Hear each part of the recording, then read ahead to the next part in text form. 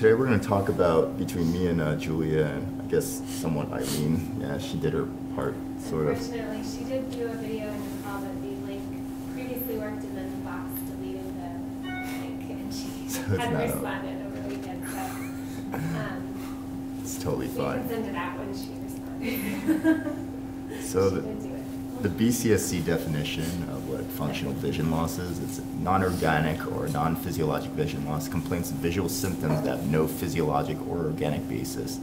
There are four major categories. They include an afferent visual pathway, where the visual acuity or the visual field is affected, the ocular motility and alignment, pupils, and accommodation, or the eyelid position and function as well. Some of the associated sight disorders that the BCSC wants you to know about include malingering, which is the willful feigning or exaggeration of symptoms for secondary gain. It's often monetary.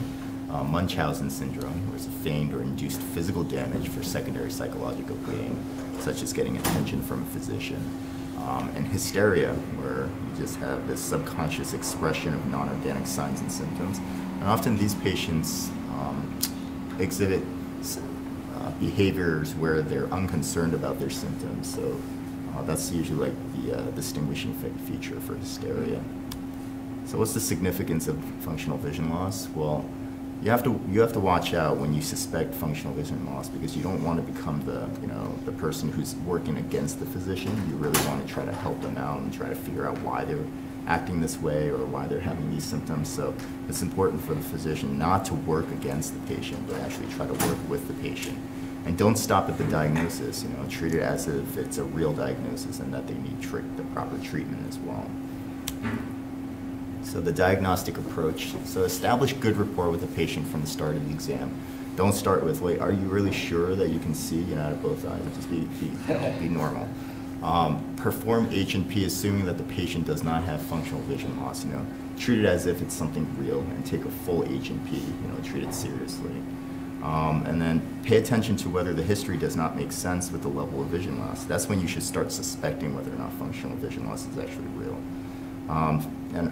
During the history, you also want to see, you want to keep a close ear to whether or not there's potential secondary gains. So if the patient starts focusing on impending litigation or disability determination rather than on the diagnosis and the treatment, that's a little suspect. And you should always try to implement the everything counts principle, where each piece of information from the moment that they make the appointment all the way to the end of the appointment, right, is really important. Okay, it helps to direct what exactly you want to do during the examination. And in the tertiary ophthalmology office setting, it says in the BCSC that patients who wore sunglasses were more likely to have non-organic vision loss, but I don't think that's entirely true, because I know that CAT says that there are many patients with real organic disease who are photophobic that wear sunglasses to the appointment. There was a study out of Atlanta by the other very large ophthalmology group that if you wore sunglasses when you came into the clinic, the likelihood of you having non-organic vision loss is higher than if you had patients who did not come in with sunglasses on. FL41s are obviously very different from the dark sunglasses, but you have to kind of, with the dry eye symptoms that we have in Utah, you have to be aware of the fact that sunglasses is not always a sign of non-organic vision. Thank you, Dr. So some of the general behavior and ocular capabilities, so things that you want to pay attention to. Can the patient ambulate into the room, into the chair? If they say that they can't see at all, out of either eye, but they're able to do that, that's a visual task. Can they find and shake the physician's silently outstretched hand on arrival? So you don't say anything, but you just reach your hand out. And if they reach out their hand as well, they can see at least that. And then is there a problem with the non-visual tasks, such as signing in at the front desk? Focus on whether the exam does not make sense with the level of vision loss, and you always want to use misdirection, and we'll go over some of these techniques. So you're pretending like you're testing vision in one eye, but you're actually testing the vision in the bad eye. And then diagnostic confirmation usually is achieved when the patient does something that should not be possible based on the stated symptoms. So for the next part of my talk, I'm going to go over some of the tests that you should implement when somebody complains about monocular vision loss, right? And then Julie, I think, is going to cover the binocular vision loss test. So first thing you should check for, obviously, do a full exam, but the most important parts of the exam include check for the normal pupillary responses. An APD should be present if it's fully organic in the right eye, unless it's post-chiasmal. Not post-chiasmal, past the lateral geniculate nucleus, then you can get vision loss without an APD. But then you also have a monocular prism test with a 4 base out prism test. So what you do is, if somebody's complaining about, poor vision in the right eye, say they can't see out of the right eye, you take a 4 base out prism, put it over that right eye. Both eyes should shift towards the apex of the prism, right? And then the bad eye will stay fixed, in that direction, and then the good eye should refixate or converge, okay? If they do that, that they at least have some vision out of the eye that you put the prism over. Okay, so that's one way of testing that. You also have the vertical prism dissociation test. You put a 4 base down prism over the good eye.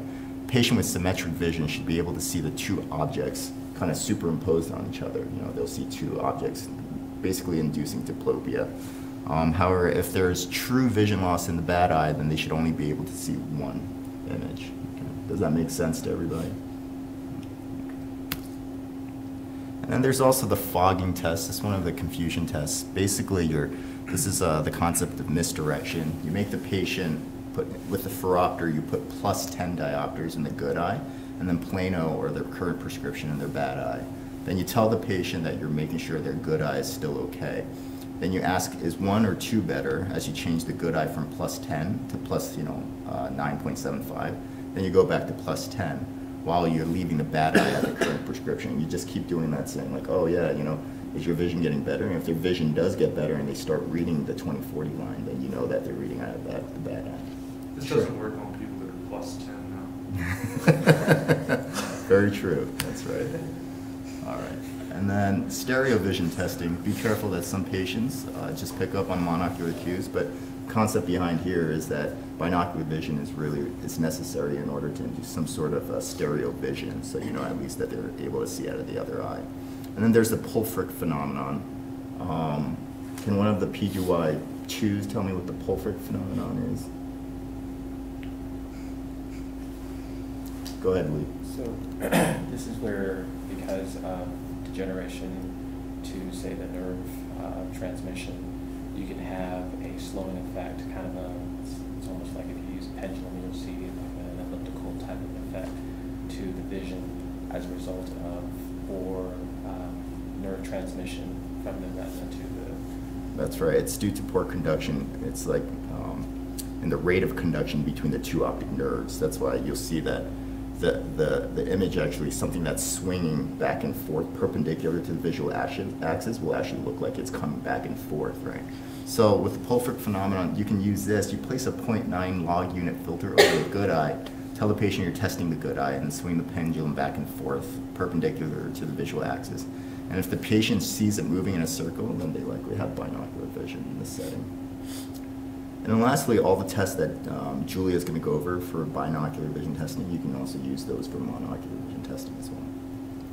In terms of management, what do you do once the diagnosis is made? So encouragement and understanding are key, being empathetic, because a lot of times this is very real to the patient, so don't just be dismissive. Confrontation should be avoided, obviously. Reassure that the problem is real and it will resolve over time. Stress that the patient has a good prognosis. And if the complaint is monocular vision, consider patching the good eye for limited periods of time each day to train the bad eye to see again. If the patient's a child, involve the parents in the discussion, obviously. And then consider how to address the underlying issue. Like, for instance, this psych really needs to be evaluated. Need to evaluate this patient. There's our new little guy, Ezra, for those of you who never saw this. All right, 3 questions. Name 2 prism tests you can use to confirm functional monocular vision loss.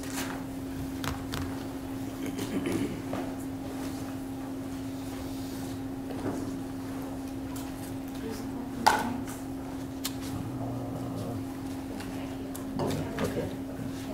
we have to put in the points to Dr. Cruz at the end of the. Okay.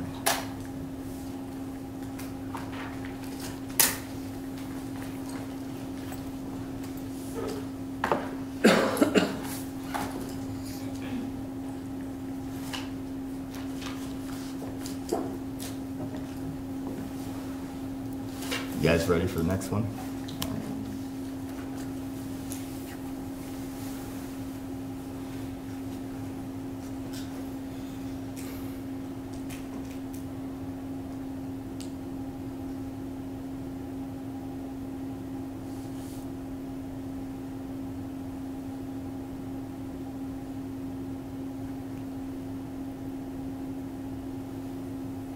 Everybody good?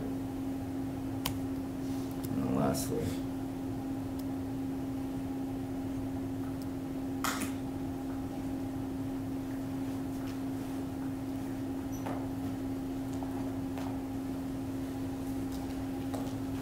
all right.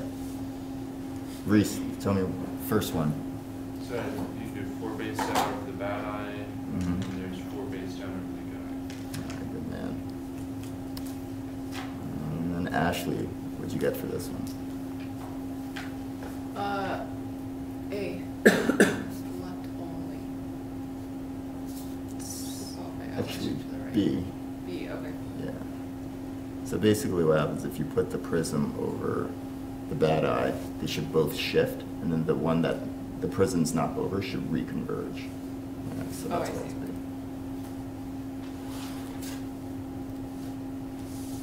And then Chris, what's this one? Conradi. Oh. You might have actually come in late, so I don't think you covered this one, but Rix, what do you Bowling think? green? Good man, that's it. Yep.